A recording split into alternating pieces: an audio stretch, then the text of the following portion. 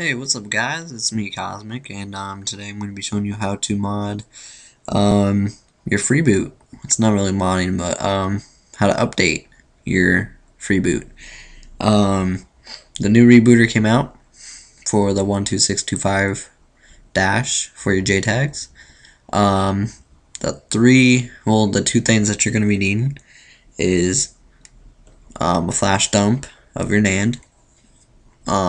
You can do this through Flash 360 on your JTaG, and then once you do that, put it onto a USB and put it onto your computer and get the file. Next, you're going to be needing JTaG tool made by Cool Shrimp by tech-mods.com, or if I would prefer the JTaG tool 10 times easier, or if you want to do it through the command prompt, you can download this FB build. Both will be in the description.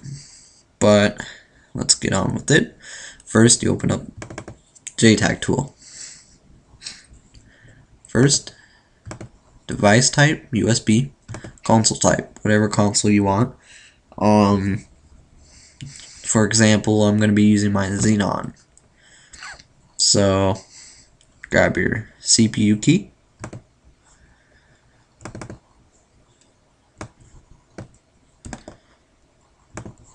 Alright.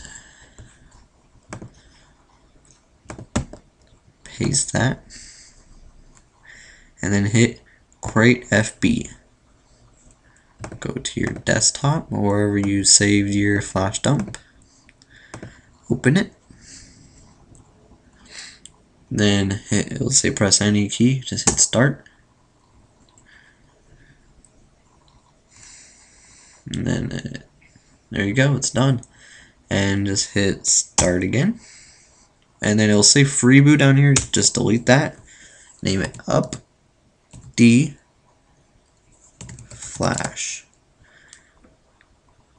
And then hit save. Freeboot.bin created saved to your desktop. Once you're done with that, exit out. And here you go. That's it. That's pretty much it. I'll open it up in Flash 360 to show you guys.